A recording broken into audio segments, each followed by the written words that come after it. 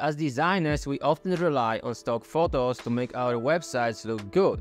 But the problem is that premium stock photos are often expensive, and when it comes to free stock photos, they tend to be overused. They are all over the internet. So I found a quick and easy way to recreate those stock photos for free using Midjourney. Let me show you how to do this.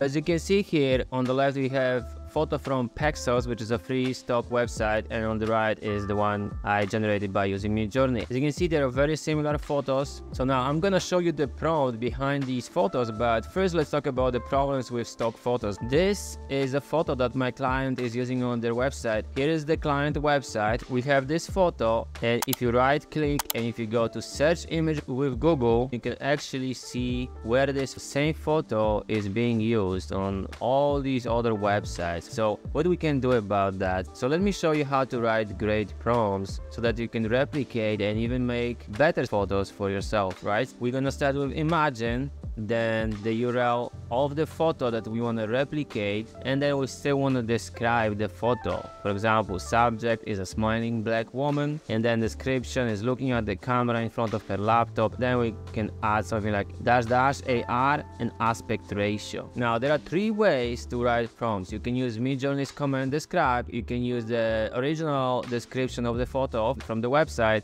and you can use ChatGPT to generate you some prompt ideas. Now let's jump to Midjourney. As you can see here, I basically use this describe feature right here and gave me some ideas. Then I ran these prompts and I got these new unique and custom photos, which look like the original one, right? Let's just start by typing /describe, hit enter, then upload the original photo that we want to replicate or reimagine, and then just hit enter. It's gonna just take a second, and Midjourney should give you 4 different prompt ideas. Now you can run these prompts by clicking these buttons 1, 2, 3, 4, but a better way is to actually click on this photo, then copy the image address and use it as an image prompt. And I'm gonna explain in a second. So let's run one without and one with.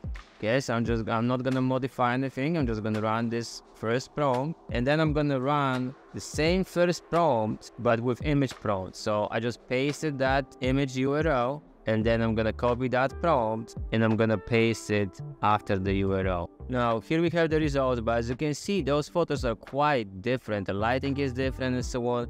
Maybe because of the second part of the prompt, which is probably irrelevant. What you can do is you can actually run this prompt yourself by typing in imagine and then pasting the URL of that image. Just copy the image address and paste it here, and then just copy paste the prompt. Now as you can see it here, these are much more similar to our original photo, right? This is because I used the URL of that image as a reference so that Midjourney knows what we want more precisely. Now, I believe that this prompt is not perfect. What you could do is actually can use the description of the original photo or keywords to write our own prompt. Because for example, we didn't really want any dreadlocks. She doesn't have dreadlocks. So the original photo you can find on Pexels. Here's the link. You can find it in the description. But basically, it's gonna give you some description like happy, ethnic woman sitting at a table with laptop. I think it's shorter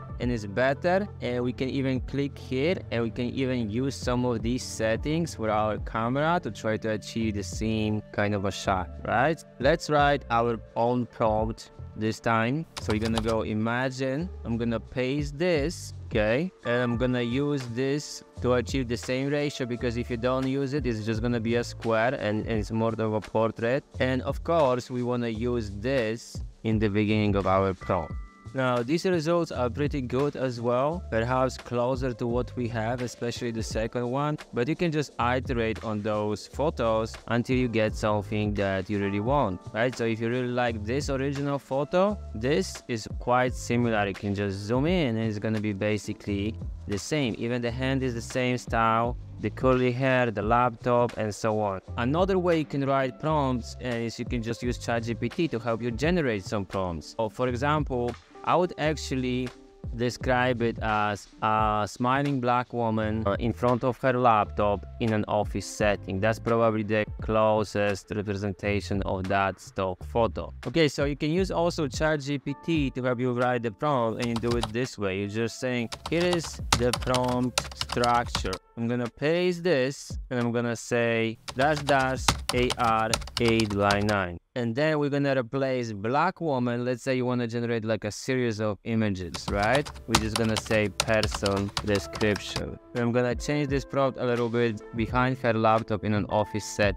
And I'm gonna say, give me 5 ideas for different prompts. So for example, it could be a smiling young intern with glasses, right? Or a smiling seasoned executive in her elegant suit, right? A smiling creative designer, and so on. And so you can just run these prompts and get a series of similar photos that would be just similar to this. So you can just modify these prompts. So there is this great feature you can use also, which is shorten and then paste the prompt. And basically what it does is Midjourney is gonna tell you what really matters in this prompt, right? So as you can see, Midjourney actually helps you write prompts and shorten them and make them more effective, right? So you can run different prompts to see what type of results you get.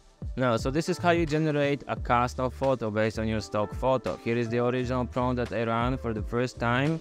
And as you can see, the description was quite basic, just smiling black woman looking at the camera in front of her laptop, and with the ratio right here. And then again, you can use these buttons to zoom out, get more of the picture, or create variations.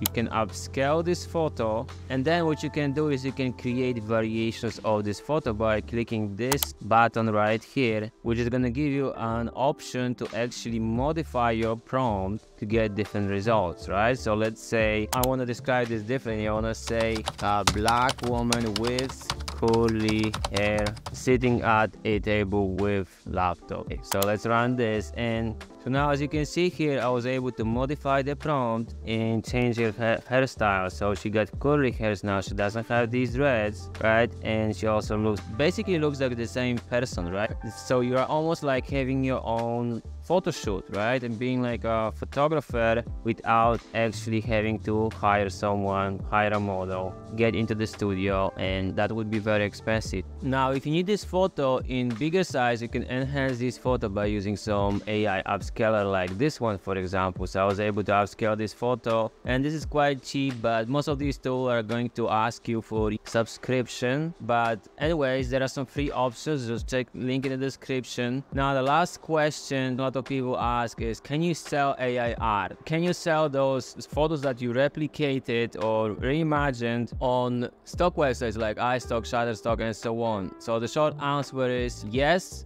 but on Adobe Stock. Currently on Adobe Stock accepts AI generated images. So yes, you can sell them on Adobe Stock, but you just need to tag them that they're AI generated. Now, I believe that AI generators like Midjourney, they're a great alternative to stock photography. If you know how to use them the right way, you can basically replicate any kind of a stock photo, and you can make it a little bit more custom and make it your own. And remember, it's only going to get better. So if you like this video, give it a thumbs up and subscribe to my channel for more videos like this. It was Arek Dvornechuck from UX Design, and I will see you in the next video.